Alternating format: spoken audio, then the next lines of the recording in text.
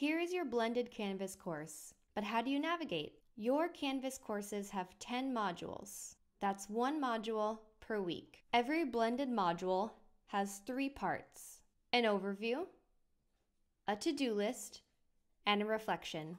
Before you come to class, view your overview.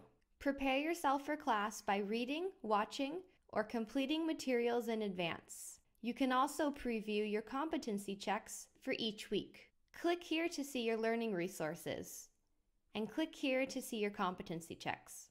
During class, spend time in the to-do list, following your class activities and your homework for each week. In each week of Blended, you have 2 class sessions with an instructor, and your final class session is online and on Friday. You are still required to come to school on this day, but there's no formal class to attend. You may complete your work in the computer labs. Finally, before you move on to the next module, always complete the discussion reflection by submitting the first post by 11:59 p.m. on Friday of each week, and your reply to your classmates by Monday morning of the next week. Every blended course may be slightly different in terms of what is due and what type of work you have to do. Please check your syllabus and your assignment page for due dates.